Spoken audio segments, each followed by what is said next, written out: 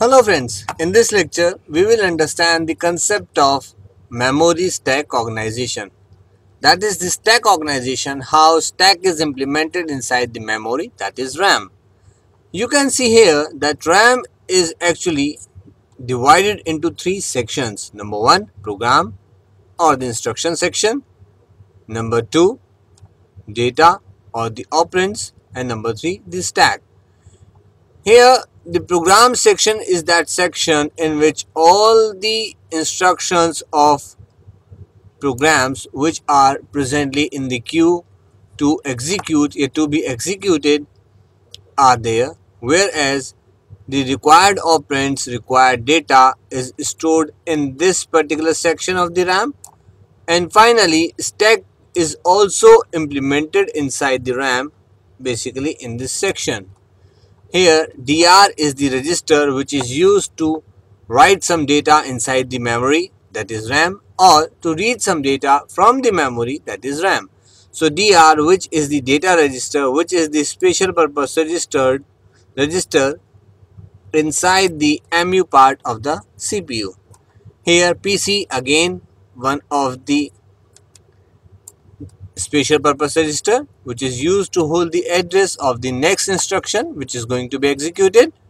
AR, that is the address register which holds the address of the actual operand. And finally SP, that is stack pointer. Again it is a special purpose register which is used to store the address of the stack. Actually this holds the top of the stack where the push operation or the pop operation needs to be performed.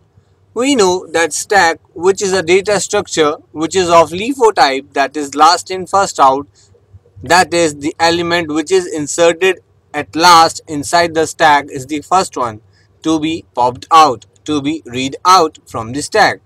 So here we use two different algorithms. First one is for push, that is for writing something inside the RAM, and second one is pop, that is for reading something from the RAM. So here SP is the stack pointer which is decremented by 1. Now here in this case stack pointer is decremented by 1. How? Here we start the insertion inside the RAM from this particular position, from the last position, from the last memory word. For example, if I have pushed A inside this, then A will be inserted at 4001, which is holded by the SP stack pointer. Again, I just want to say that if some element is inserted inside the stack, which is the stack portion of the RAM, then stack pointer will be decremented by 1. Now again, if I want to insert something, let's suppose I want to insert X. Now this X will be inserted at position 4000, that is one lesser position from the previous one. So in this way, M of SP is the memory word, is that address of the memory, is that address of the RAM, which is highlighted by, which is pointed by the stack pointer. So at this position, certain element which is inside the DR, certain data which is inside the data registered will be written.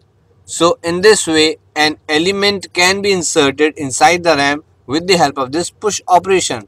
Similarly, if I want to read something out from the stack, then first of all SP, which is holding the top of the stack, which is holding the top position of the stack, will provide the data, will provide the address, and from that address of memory the element will be copied inside the DR, that is data register. That is, that particular element will be read out from the memory RAM and will be provided to the DR, that is data register.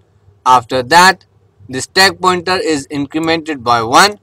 Finally, if X is popped out from the RAM, then this will be incremented by 1. Now the next location of the stack pointer is 4001. So now if I want to perform the pop operation, now the stack pointer will point out at 4001.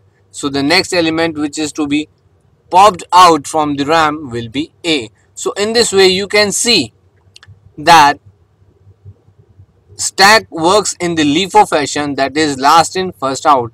Here you have seen the stack implemented inside the RAM, whereas in the next lecture we will understand that how this stack is implemented inside the general purpose registers. Thank you.